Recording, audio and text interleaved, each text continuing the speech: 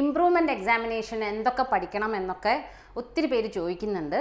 അപ്പോൾ ഇനിയും തിയറി മാത്രം പഠിച്ചിരിക്കുകയാണെങ്കിൽ നിങ്ങൾക്ക് ചോദ്യങ്ങൾ എങ്ങനെയാണ് വരുന്നതെന്നോ അല്ലെങ്കിൽ ചോദ്യങ്ങൾ കാണുമ്പോൾ അതെങ്ങനെയാണ് എഴുതേണ്ടതെന്നൊക്കെ ഒരു കൺഫ്യൂഷൻ വരാൻ സാധ്യതയുണ്ട്. അപ്പോൾ ഇനിയുള്ള 2 ആഴ്ച നിങ്ങൾ ചെയ്യേണ്ടത് തിയറി പഠിക്കുന്ന കൂട്ടത്തിൽ തന്നെ ക്വസ്റ്റ്യൻ പേപ്പർ ഒത്തിരി വർക്കൗട്ട് ചെയ്ത് നോക്കുക, കൂടുതൽ ക്വസ്റ്റ്യൻസ് വർക്കൗട്ട് ചെയ്ത് നോക്കുക. കാരണം തിയറി നിങ്ങൾ ഏറെക്കുറെ കുറച്ചെങ്കിലുമൊക്കെ നിങ്ങൾ ബോർഡ് എക്സാമിൻ്റെ സമയത്ത് പഠിച്ചിട്ടുണ്ടാവത്തില്ലേ. അപ്പോൾ ഇനിയുള്ള ദിവസങ്ങളിൽ നിങ്ങൾ ക്വസ്റ്റ്യൻ പേപ്പർ മാക്സിമം വർക്കൗട്ട് ചെയ്ത് നോക്കുകയാണ് വേണ്ടത്. അപ്പോൾ നമ്മുടെ ഇനിയുള്ള വീഡിയോസ് എല്ലാം തന്നെ പ്രീവിയസ് ക്വസ്റ്റ്യൻസും കൂടുതൽ ക്വസ്റ്റ്യൻസ്, അതായത് കോൺസെപ്ച്വൽ ആയിട്ടുള്ള ക്വസ്റ്റ്യൻസ്, ഡെറിവേഷൻസ്, ചോദിക്കാൻ സാധ്യതയുള്ള ക്വസ്റ്റ്യൻസ്, ഗ്രാഫുകൾ, പ്രോബ്ലംസ്, ഇതൊക്കെ ആയിരിക്കും നമ്മുടെ വീഡിയോസിൽ ഉണ്ടാവുക. ഇപ്പോൾ ചാപ്റ്റർ വൈസ് ആയിട്ടുള്ള ടോപ്പിക്ക് ഓൾറെഡി കുറേ ഇമ്പോർട്ടൻ്റ് ആയിട്ടുള്ള ടോപ്പിക്സൊക്കെ നമ്മുടെ ചാനലിലുണ്ട്.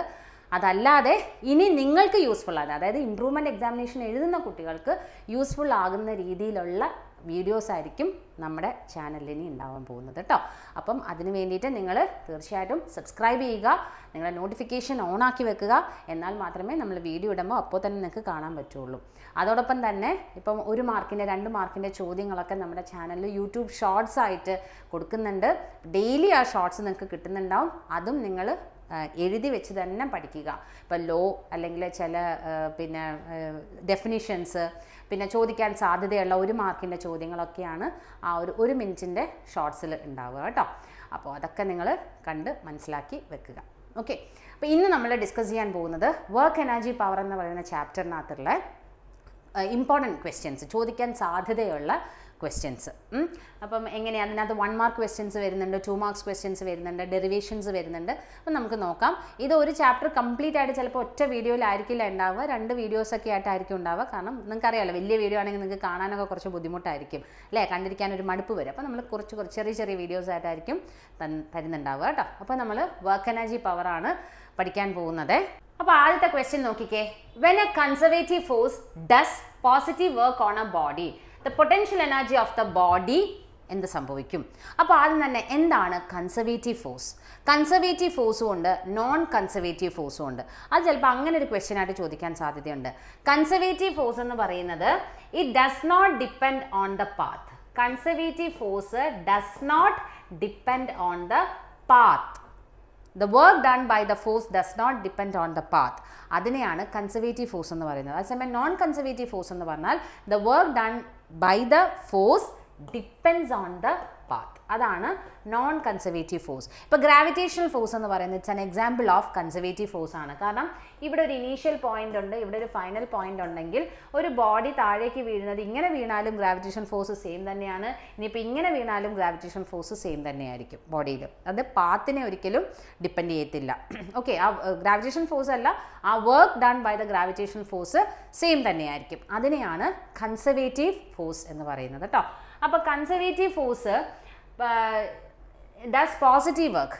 പോസിറ്റീവ് വർക്ക് എന്ന് പറഞ്ഞു കഴിഞ്ഞാൽ ബോഡി ഡിസ്പ്ലേസ് ചെയ്യുന്ന അതേ ഡയറക്ഷനിൽ തന്നെയാണ് ഈ ഫോഴ്സും വരുന്നതെങ്കിൽ അപ്പോൾ ചെയ്യുന്ന വർക്കിനെയാണല്ലോ പോസിറ്റീവ് വർക്ക് എന്ന് പറയുന്നത് അല്ലേ. വർക്കിൻ്റെ 3 ടൈപ്പ് അറിയാമല്ലോ, പോസിറ്റീവും നെഗറ്റീവും സീറോയും.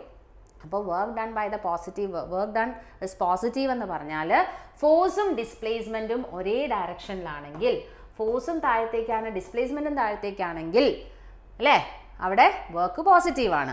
അപ്പോൾ ഇപ്പം നമ്മൾ ഗ്രാവിറ്റേഷണൽ ഫോഴ്സ് തന്നെ എക്സാമ്പിളായിട്ട് എടുത്തേ. ഗ്രാവിറ്റേഷണൽ ഫോഴ്സ് എപ്പോഴും താഴത്തേക്കാണ് ഉണ്ടാവുക, ബോഡിയുടെ ഡിസ്പ്ലേസ്മെൻറ്റും താഴത്തേക്കാണ് അല്ലേ. അങ്ങനെ ആകുമ്പോൾ പൊട്ടൻഷ്യൽ എനർജി എന്താ സംഭവിക്കുന്നത്? പൊട്ടൻഷ്യൽ എനർജി ഡിക്രീസ് ചെയ്യുകയാണ് ചെയ്യുക. Potential energy of the body decreases. ഇപ്പോൾ കൺസർവേറ്റീവ് ഫോഴ്സ് ചെയ്യുന്ന വർക്ക് പോസിറ്റീവ് ആണെങ്കിൽ അത് ഡിക്രീസസ് ആണ്. കൺസർവേറ്റീവ് ഫോഴ്സ് ചെയ്യുന്ന വർക്ക് നെഗറ്റീവ് ആണെങ്കിൽ പൊട്ടൻഷ്യൽ എനർജി ഇൻക്രീസസ് എന്നാണ് meaning. Okay, next second question. Work done by a body against friction always results in a loss of its kinetic energy. ഒരു body frictional ഫോഴ്സിന് against ചെയ്യുന്ന work എന്താണ്? അതെപ്പോഴും അതിൻ്റെ kinetic energy നഷ്ടപ്പെടാനാണ് സാധ്യതയുള്ളത്.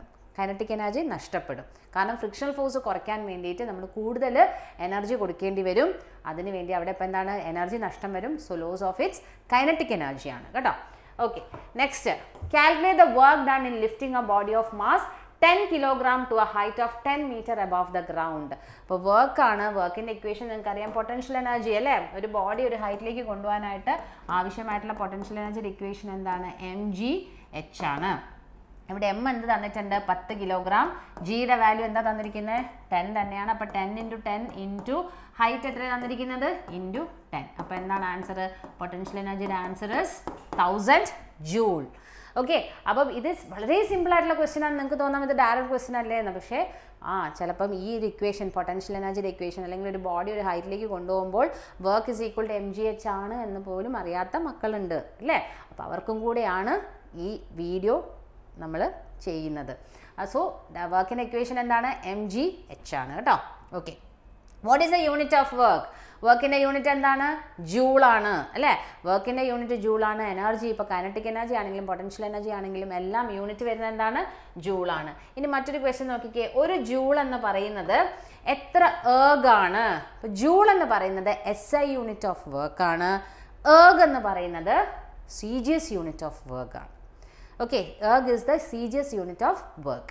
അപ്പോൾ ഒരു ജൂൾ എന്ന് പറഞ്ഞാൽ 10⁷ ergs ആണ്. ഓക്കെ, അടുത്തത് is work A scalar or A vector quantity? Scalar quantity എന്ന് പറഞ്ഞാൽ എന്താണ്? മാഗ്നിറ്റ്യൂഡ് മാത്രമുള്ളത് അല്ലേ. വെക്റ്റർ ക്വാണ്ടിറ്റി എന്ന് പറഞ്ഞാൽ മാഗ്നിറ്റ്യൂഡും ഡയറക്ഷനും ഉള്ളതാണ്. അപ്പോൾ എന്താണ്? വർക്ക് എന്ന് പറയുന്നത് ഒരു സ്കേലാർ ക്വാണ്ടിറ്റി ആണ്. നെക്സ്റ്റ് ക്വസ്റ്റ്യൻ നോക്കുക. The area under force displacement graph will give. Force displacement ഗ്രാഫിൻ്റെ area എന്താണ് തരുന്നത്?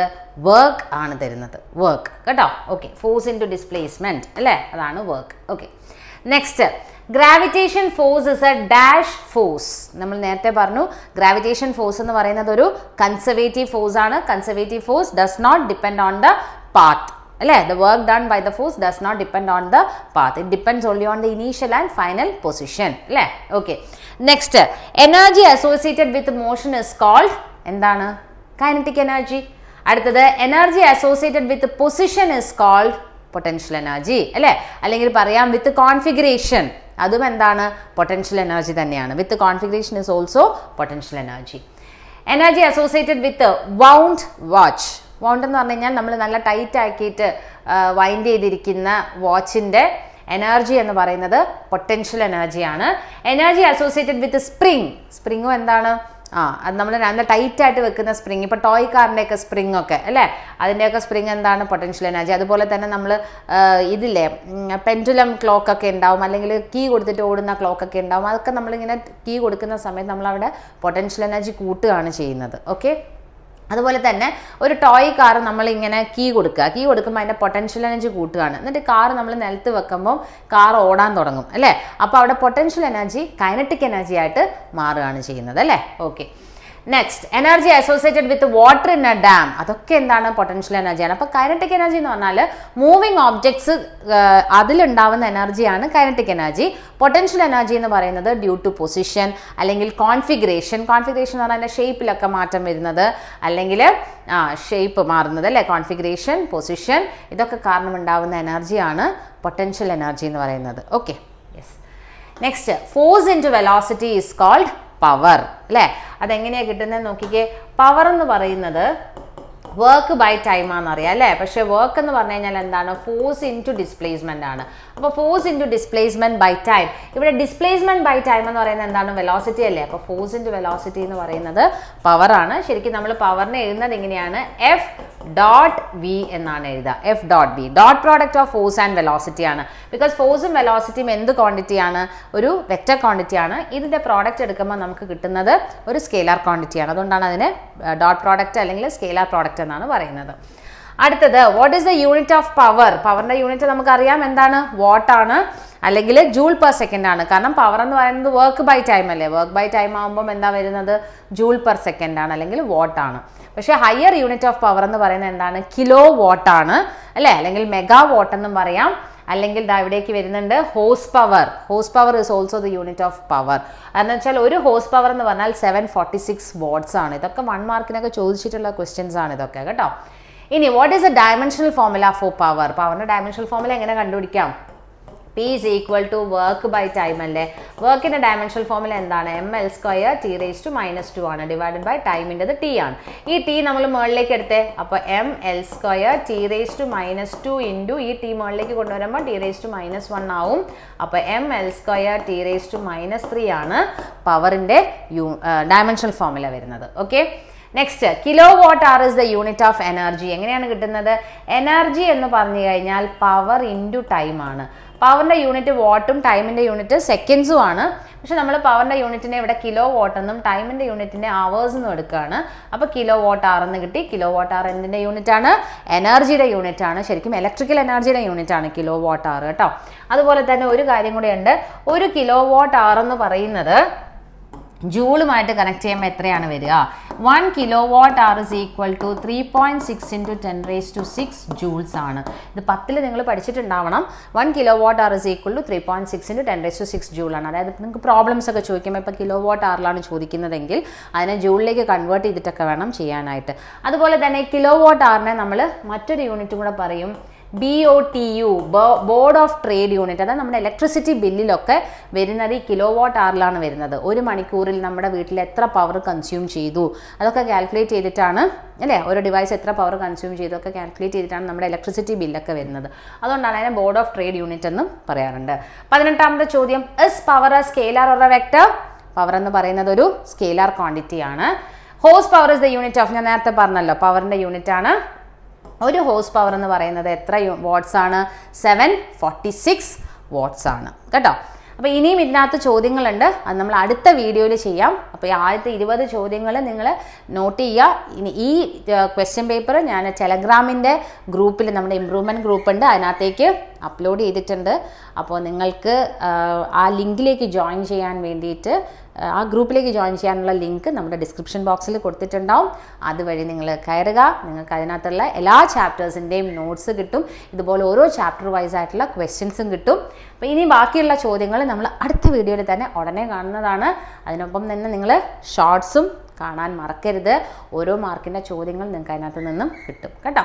ഓക്കെ, അപ്പോൾ ഇതിൻ്റെ ബാക്കി ക്വസ്റ്റ്യൻസ് ആയിട്ട് അടുത്ത വീഡിയോയിൽ തന്നെ കാണാം.